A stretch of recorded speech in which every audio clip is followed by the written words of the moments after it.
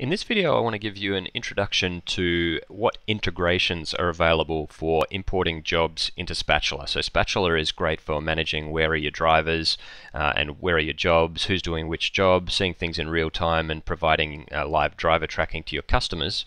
But the only way to create jobs directly in Spatula is through this new jobs form, which is great, and you can add as many details as you want. But most of the time you probably don't want to be typing them in at all because the jobs are coming from somewhere else. So luckily for us, there are a number of easy ways to get jobs into Spatula. So if you come up to this integrations tab, which might well be where you found this video, there are a few different things that you have options to do.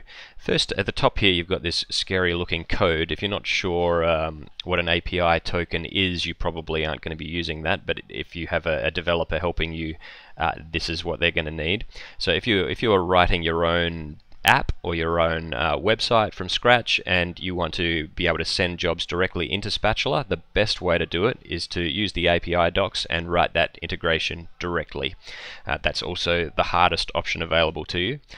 We've started writing some direct mail parsing, which means if you send an email from a particular format to the address here, it'll automatically create a job in Spatula for you. Right now, it says menu log here. If you send an email confirmation from menu log or from Eat Now to the email address, this is just for you, so yours won't be the same as this one.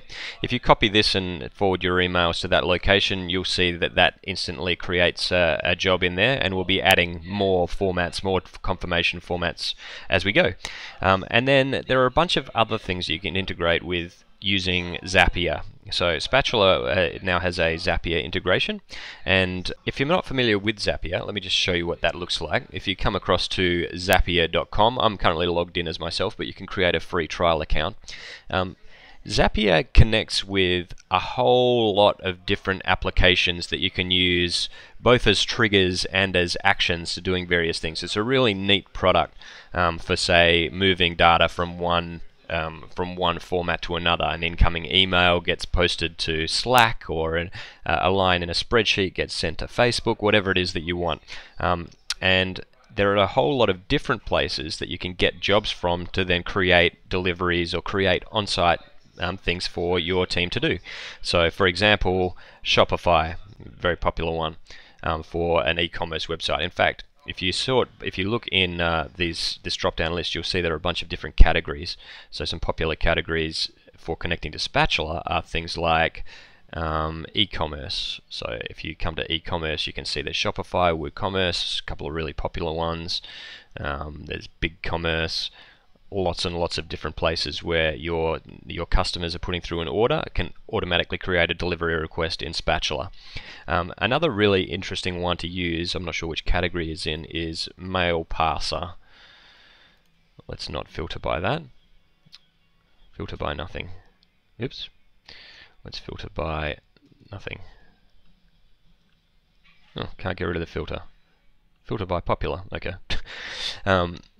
Mail Parser is a paid service as well, but that'll basically let you create your own mail parsers if you can't wait for us to finish ours, and I can help you set those up if needs be as well.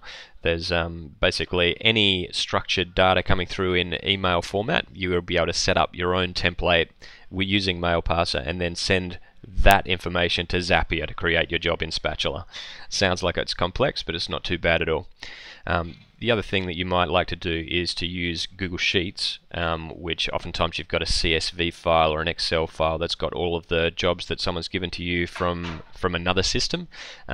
This would enable you to copy and paste the rows from that sheet into Google Sheets, and Zapier will automatically create jobs in Spatula from that. So there's a whole lot of different options, as you can see, for taking jobs automatically from somewhere else, putting them directly into Spatula, and in a future video I'll show you how to manipulate the data a bit in Zapier to get the data that you need for Spatula, and I'll show you how the Spatula template itself works. But for now, that should give you a good idea of all the different places where you can automatically import your jobs. If you've got any questions, leave them below. Otherwise, see you in another video.